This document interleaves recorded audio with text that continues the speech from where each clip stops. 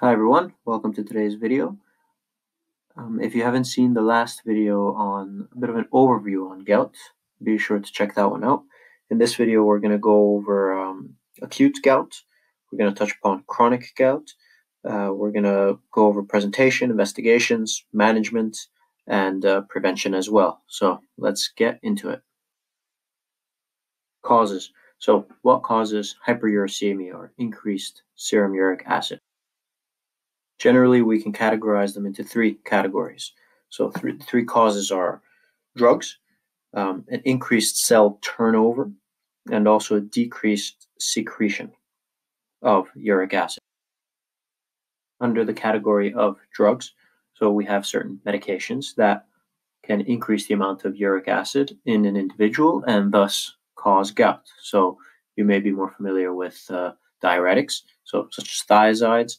There are also other medications that can cause gout, so cytotoxics, ethambutol. And then we move on to causes that increase cell turnover.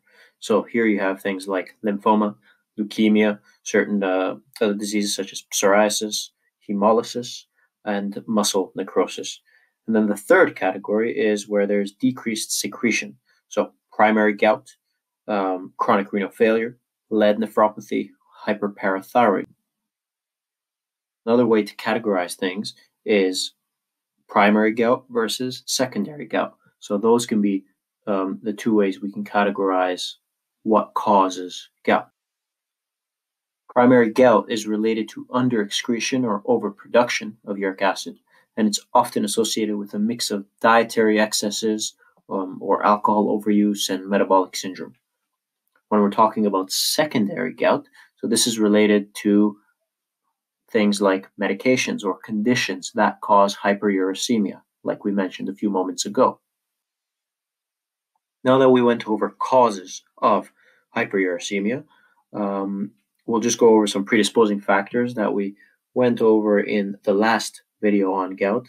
So things like surgery, family history, obesity, high purine diet, polycythemia, leukemia, diuretics, acute infection, and so on. Here we have now our acute gout, so an acute presentation of gout. So it's painful, swollen joint, usually affecting the big toe. Can also affect the feet and the ankles also, commonly can be affected. We have red skin, which may peel over top of the inflamed joint, as well as a fever can be present.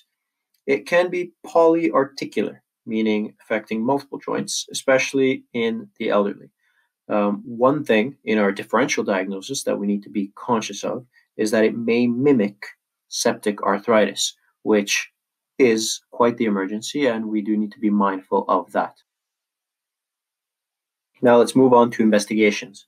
So there isn't really much investigating to do when it comes to gout, but let's go over a few of them. So blood test, generally the first thing we do, and here we'll find an increased white cell count, an increased ESR, erythrocyte sedimentation rate, and increased urate, although this may be normal. So just be mindful of this.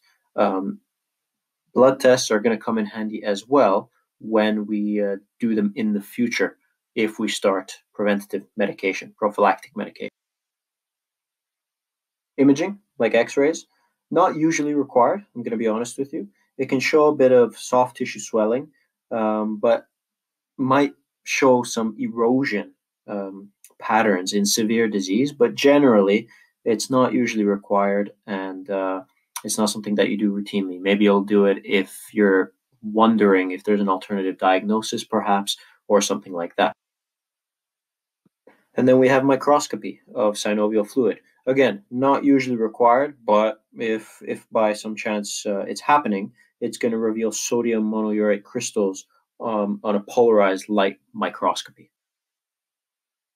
All right, let's go over some management now. Management of acute gout.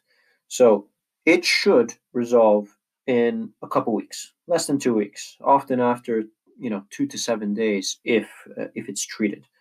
So there's a few things to do here when we're managing gout. So there's a lifestyle component, and then there's a medication component.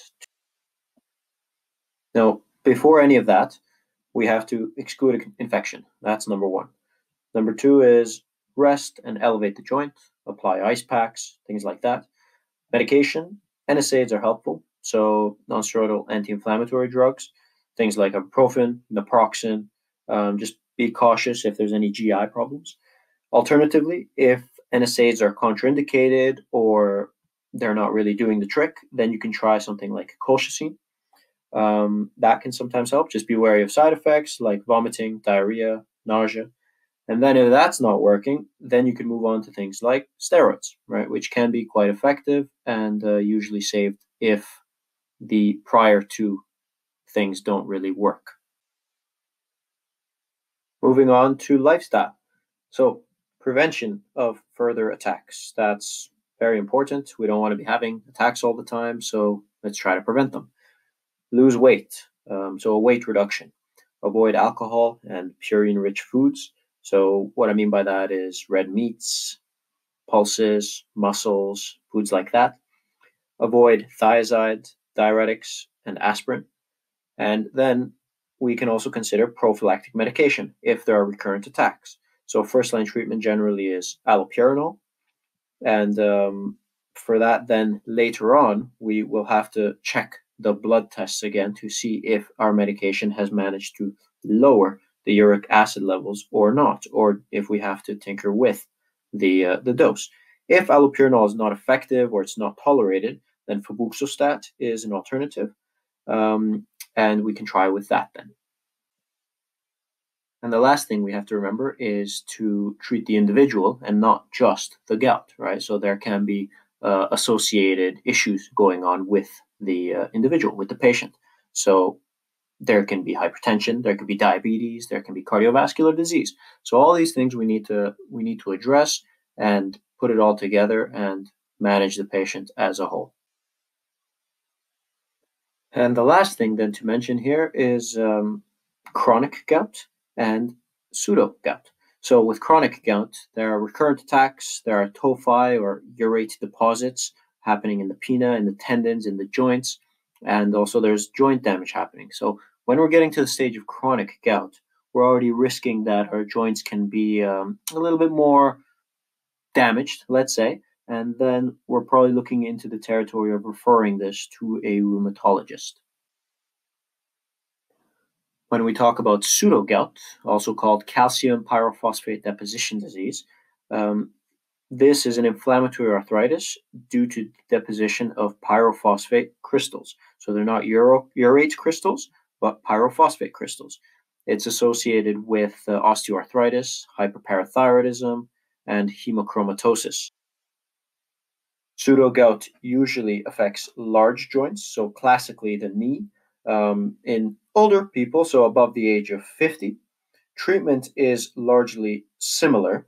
But the important thing to remember here, I guess, from an exam point of view, would be that they're calcium pyrophosphate crystals, which will form basophilic rhomboid crystals under the microscope, as opposed to what we described earlier on with the urate crystals.